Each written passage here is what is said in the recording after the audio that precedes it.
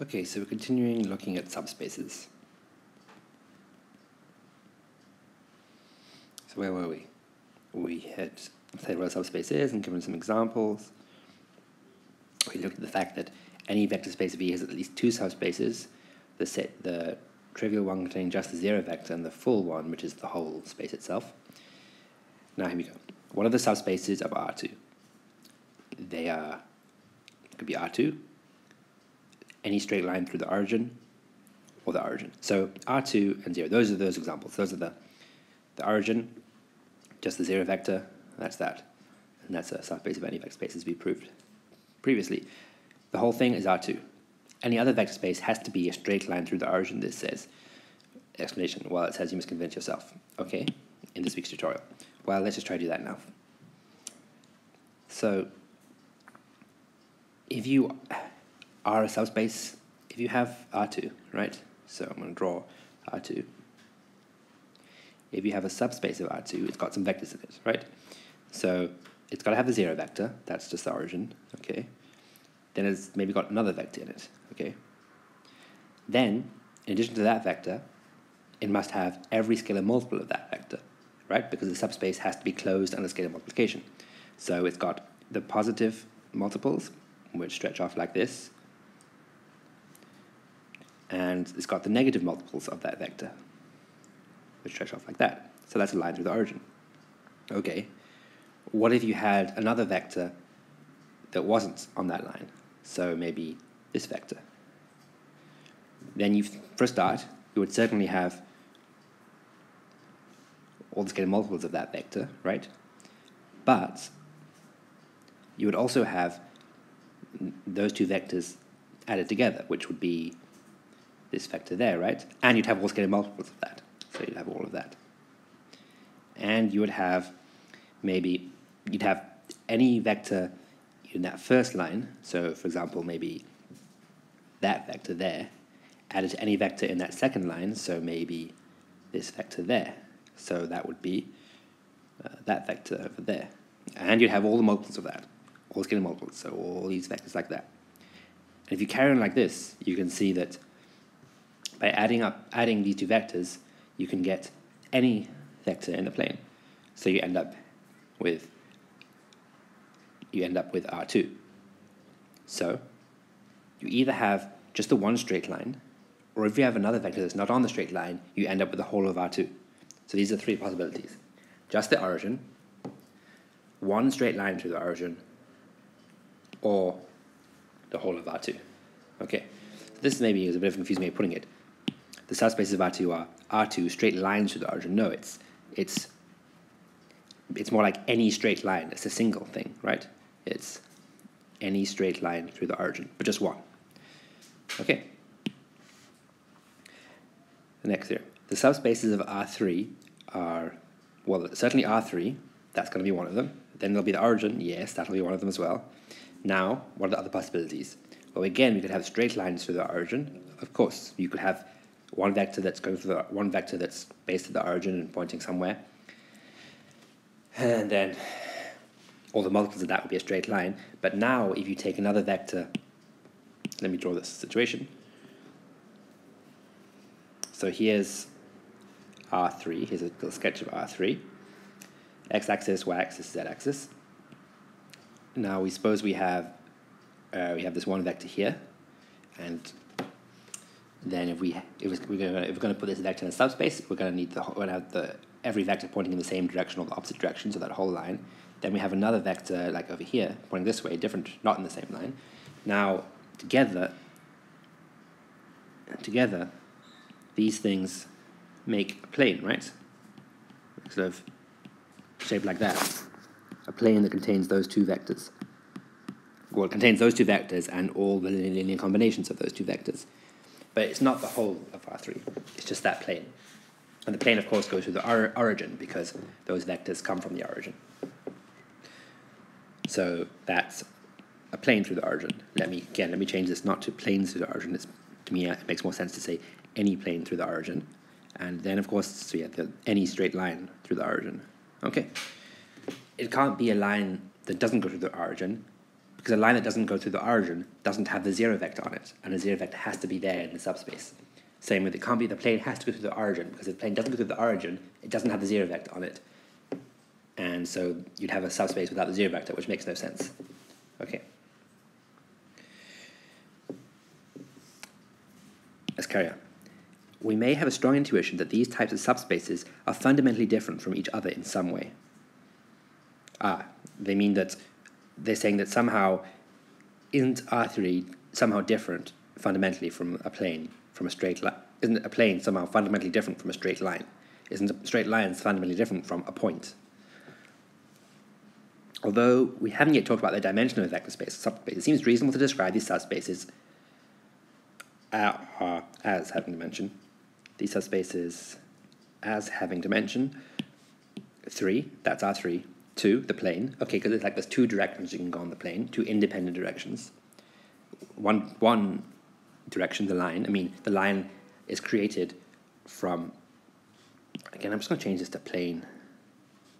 I mean, just to make it clear that it's not two planes or two lines. It's just one line, any line, but just one line. Ooh. So 2, it's like the plane is created from two different vectors. The line is created from one different vector. Oh, that makes a good point. That reminds me that we talked about why, in this case of R3, we said, well, if you have two vectors, then that makes a plane. Okay, what if you have three vectors? Okay, so you take three vectors that don't point in the same direction. So now, and if that third vector is on the plane, okay, then it's already a linear combination of those first two vectors. So you don't get anything more than just the plane. However, if you choose a vector that is out of the plane, okay, it doesn't have to be perpendicular to the plane, but it's just not on the plane, then it's not a linear combination of those first two vectors. It's not a combination of vectors in the plane. And now, you should be able to see, if you think about it, that you can, with linear combinations of these three vectors now, you can get anything in R3. So the subspace that's bigger than the plane, the only one bigger than the plane is R3, the whole of R3. So that's why we go straight from R3 to the plane through the origin, just like you went from R2 to a straight line in that case. Okay. Next thing. The null space of a matrix A is a subspace. So remember the null space. What's the different null space? The null space of A, it's all those vectors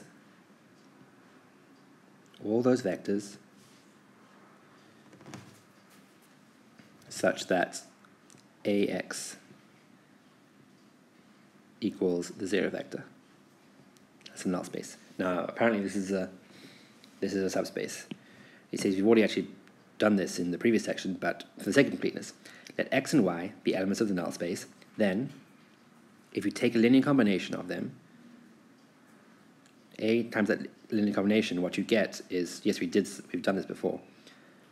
Now that's 0, and that's 0, so you have alpha times 0 plus beta times 0, so you get 0, which means that AX plus BY satisfies the homogeneous equation, this homogeneous equation. So AX plus BY, alpha X plus beta Y is also in the null space. So the null space is closed under linear combinations, which means it's closed under vector addition and scalar multiplication. So I think so far we've been proving things are closed under vector addition and scalar multiplication separately. So, we would prove that it's okay, but you can also do it in one go together with this looking at this linear combination, because if it's closed under vector addition would mean X and Y being in the space implies X plus Y being in the space, right? Closed under scalar multiplication means X being in the space and alpha being in the set. Oh, alpha being a scalar, sorry. Implies alpha X is in subspace. But if you put those together as if X and Y are in the set, then alpha X plus beta y is in the set. Okay, if you put it like that, these two conditions are equivalent because you can make up this thing in two steps. Firstly, you multiply. Let me do this. Let me actually write it down.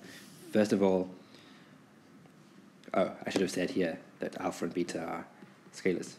So first of all, you show that you can see that alpha x and beta y are in S because it's closed under scalar multiplication. And then you say, well, alpha x plus beta y are in S because it's closed under vector addition of those now two vectors.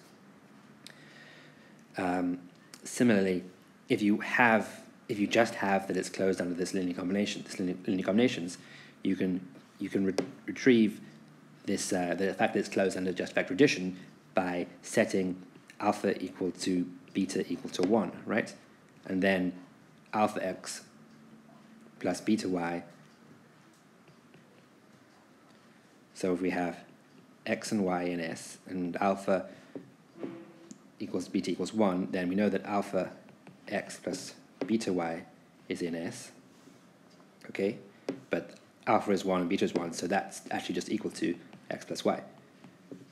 Similarly, if you let alpha equal to beta equal, if you let alpha equal 1 and beta equals 0, then you get alpha x plus beta y is in S, but alpha is 1, so that's just x, and plus 0 times y is 0, so you just have x, isn't it? I don't want x, I want alpha to be, if I say alpha is any real number, and beta is particularly 0, then the first term is alpha x, and the second term is just 0, which goes away, so you just have alpha x is in S. So in this way, I've shown that if you want to prove that something's closed under, if you want to prove that something is a subspace, you can either prove that it's closed under scalar multiplication and vector addition, or you can just prove that it's closed under a linear combination of two vectors like that. Okay. And that's what they've done here. They've taken a linear combination of the two vectors, like we did this earlier, and you find that A of that is still 0, so it's still in the null space.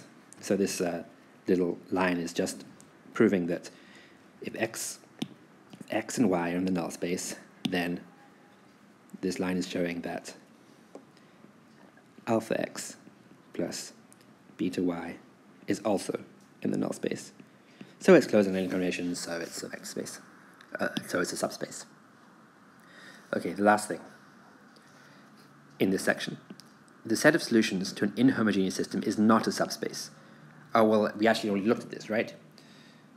Earlier in fact 1.10, we saw that if you take two inhomogeneous things and add them together, you don't get another solution. So here's the little proof of it. So you have ax equals b and ay equals b. So x and y are solutions to the same inhomogeneous system. We're saying that this b is not 0, right? Now, if you take x plus y, a of x plus y, what you get ax plus ay, which is b plus b, which is 2b, which is not the same as b if b is not 0. Okay. So the set of solutions to the homogeneous system is a subspace. The set of solutions to the inhomogeneous system is not a subspace. Okay. Now there's a final example here. And we're going back to this thing, the space of functions. Okay. Now, consider the differential equation y dash equals xy. Okay. So a solution to that differential equation is a function, right? A function of x. So it's an element of this subspace of functions, this vector space of functions, which is R to the R. Okay. Let y1 and y2 be solutions to this differential equation. Is the linear combination alpha y1 plus beta y2 also a solution? Well, you check. How do you tell if something is a solution to that equation? You just sub it into the equation. So you sub in this new thing for all the y's in that equation. So you sub it in there, right? You differentiate it. Okay, differentiate it. Now, how do you differentiate a sum? You differentiate each individual part. How do you differentiate a constant times a function? You do the constant times the derivative of the function. So we have this line, alpha y1 dash plus beta y2 dash. But we said that y1 and y2 are solutions to this equation. So that means that y1 dash must equal x y1. So you see, y1 dash, we change it to x y1 now. Similarly, y2 dash equals x y2. But now you can factorize out this x, and you're left with x times a y1 plus b y2. So we have a y1 plus b y2. The derivative of that equals x times itself. But that's exactly that equation, just with y being alpha y1 plus beta y2, right? So in other words, alpha y1 plus beta y2 is a solution to this differential equation.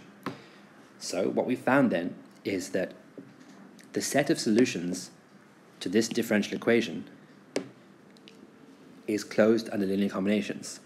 We found that, as long as the set isn't empty, as long as there is a solution to this differential equation, which of course there is, but we don't know that yet, we found that this set, so this set S, of all those y's that are functions, okay, such that they satisfy this differential equation, so that says all the solutions to that differential equation, that set is in fact a subspace. It's a vector space. But it's closed under vector addition, scalar multiplication. It's closed under linear combinations. And that fact applies to other equations, other differential equations as well, is why this course is called linear algebra and differential equations, why we're doing those two different subjects in the same course. Because linear algebra can be used to understand differential equations. Okay.